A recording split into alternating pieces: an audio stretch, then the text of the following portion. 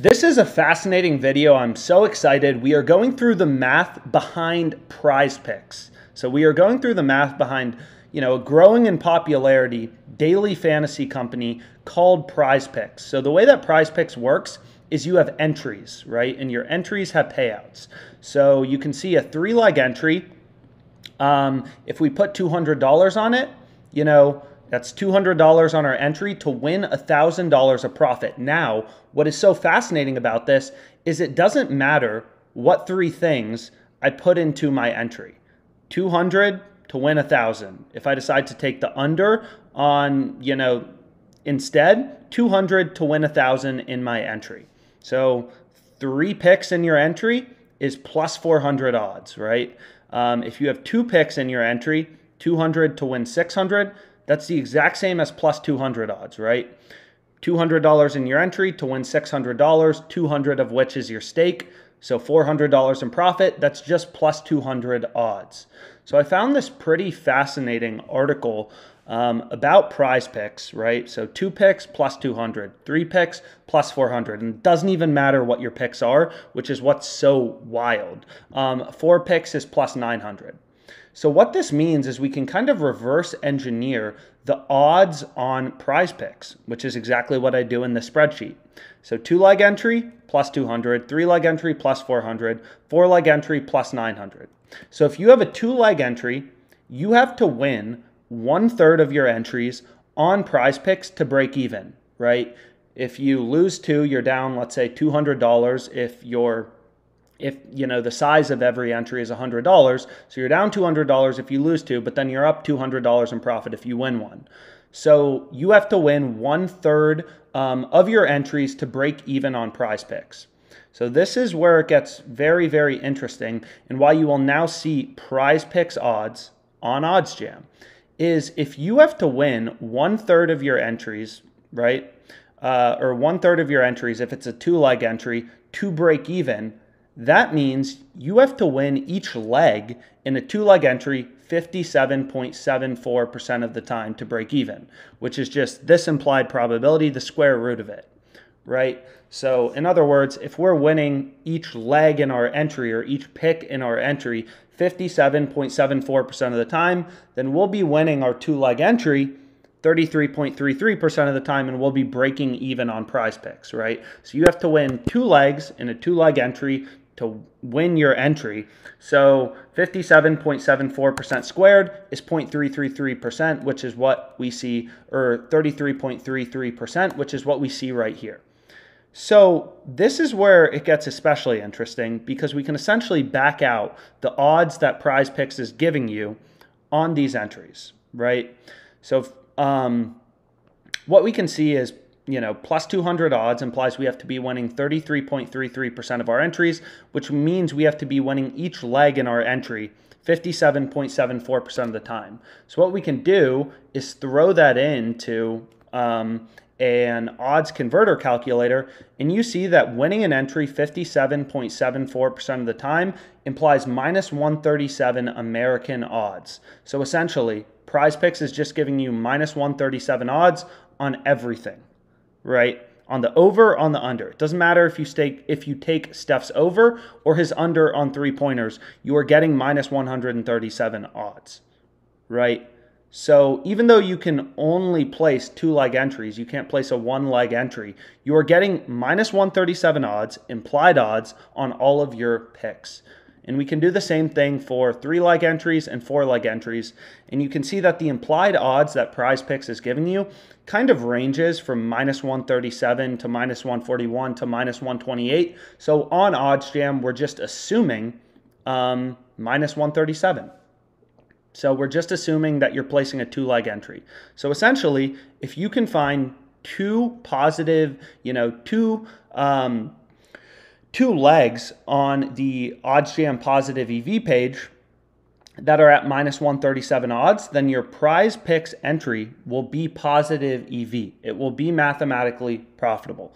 And I know this may be a bit confusing. There's a lot of words. There's a lot of new words to me about PrizePicks. I've never heard of an entry before.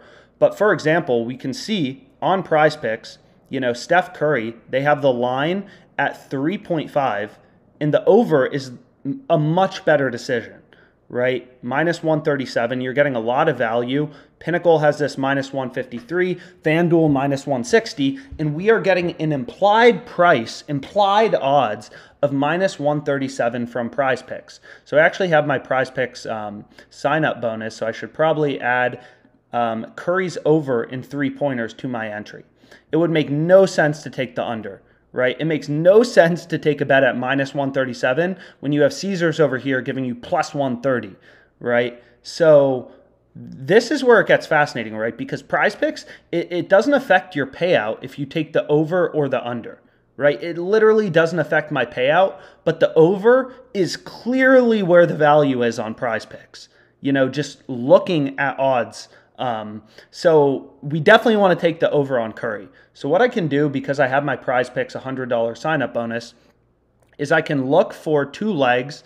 I can use the Positive EV Tool as well, just to look for 2 legs on PrizePicks for my entry that look pretty great. So I'll see if anything from PrizePicks comes up. If not, because it's a sign-up bonus, what I'll do is I'll just go to the Heat Celtics game tomorrow, and I'll look for, you know, something I like on PrizePicks, where PrizePicks is giving me the best implied price. So here, absolutely not. I don't want to touch BAM points with a 10-foot pole. No, thank you. But maybe we try rebounds or a market that's a little more niche and see if we can find some value on PrizePicks to put into our entry. So Brown over 6 rebounds, maybe a little bit of value. You know, you can see here most people are setting the line at 6.5. So maybe there's a touch of value there, but we can continue to scroll through and just look for where are we getting the best implied odds on PrizePicks. So we got Max Strus under 4, PJ Tucker over 5. So we can kind of look through, and overall it's just, I mean, this is fascinating to me that we now have a fantasy company on OddsJam. So PrizePicks is really cool. You know, it's a little late in the day today, and they haven't, Jaylen Brown over 3.5 assists. Minus 137, implied price, implied odds on PrizePicks. I mean, you know, you can see the value here. Most of the books are setting it at, you know, roughly minus 150, somewhere in the middle. We're getting minus 137 implied price on PrizePicks. So what we can do is we can go over to PrizePicks, and then I want to go to rebounds, and I want to go to Jaylen Brown. Where are you, buddy? So Jaylen Brown, and he's at, no, I want assists. I apologize. So in my entry, such an interesting word. So I want Jaylen Brown. So we got Steph over 3.5 threes in my entry. And then I also want to add Jaylen Brown over 3.5 assists. So I'll add that into my entry. And then I have my $100 promo. So what I can do is I can place $100 to win $300. So that's plus 200 odds, right? Because this $300 includes my stake of $100, $200 of profit. That's just plus 200 odds. So I'm going to place my entry. Boom, successfully submitted my entry. So what we can do now is we can go through the math. So I have a 2-leg PrizePicks entry, so plus 200. And we have Curry, you know, so we have 2 picks in our entry. So we have Curry over 3.5 threes. And then we have Jaylen Brown over 3.5 assists. So then what I can do is I can go here and I can say, okay, the OddsJam Perfect Line Pinnacle is at minus 148, and I can remove the VIG from this to get our estimated win probability for this bet using the sharpest bookmaker out there. So I can go here, and then I can go to a no VIG odds calculator, and I can put in pins market minus 148 plus 111, minus 148 plus 111 implies a win percentage of 55.74% or 55.74%. So 0.5574%. And then we have Curry over on threes. So let's go back to the Warriors game and let's look at the market from the sharpest bookmaker out there. So we'll go here and then we'll go to player threes. And then we want to check out what PrizePicks has going on. So definitely some value if you're placing PrizePicks entries and going with Curry over 3.5 threes tonight. You know, just look at the actual odds on other sports books compared to PrizePicks implied odds, because on PrizePicks you can only, you can't place a 1-pick entry, right? It's 2, 3, 4, or 5. So minus 137. And pin is minus 153 plus 136. So minus 153 plus 116, I actually think was the number, plus 116. So the win probability of our bet is 56.64%, and the zero vig line is minus 130.62. Again, if you have questions about this, I feel like it's super confusing, feel free to comment on this video or sign up for a tutorial with us. There will be a link, you know, a bunch of Calendly links. There's a forum. You want a personalized tutorial, you know, you can sign up for that, ask whatever questions you have. We have all the experts in terms of making money in fantasy as well as betting. So here's the implied win probabilities for both our bets. We put down $100 on our entry to win $200 of profit. And the implied win probability for our entry is this number times this number. So our entry is 31.57% to hit, and we put $100 on it, which means the EV of our entry, EV of entry, is this. So 31.57% of the time we're winning $200, boom. And then the other, you know, the rest of the time we're losing.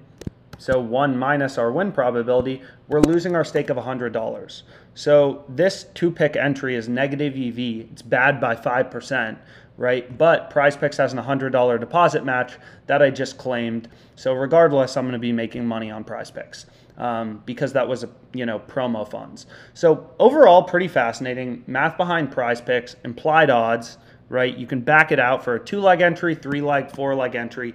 And basically, if you can find 2 positive EV picks to put in your entry, you know, on OddsJam, then that is absolutely an entry you want to put down. Granted, there's so much juice on PrizePicks. Minus 137, minus 137, like, that's a lot of juice. If we go to a VIG calculator right here, you can see that the average hold on a PrizePicks market is 15.61%. Most sports books are at 5%. So a lot of VIG baked into these markets, which is pretty fascinating as well.